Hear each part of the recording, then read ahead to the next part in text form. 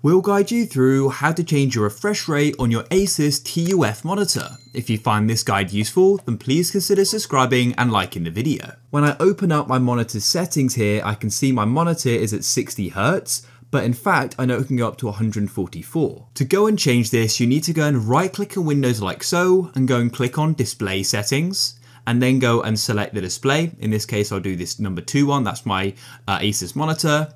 And then scroll down to Advanced Display, scroll down again to choose a refresh rate and go over to the right, and where it says 60 Hz, click there. And as you can see, I can go all the way up to 144. So click on that there, my screen will go black, I can't record it. And then if you're happy with it, click on Keep Changes and things are much smoother now. It's that simple. And if you want to, you can go and overclock your monitor and then you can get an even higher refresh rate as well. So we've got a separate guide on that, which you can go and check out if you're interested.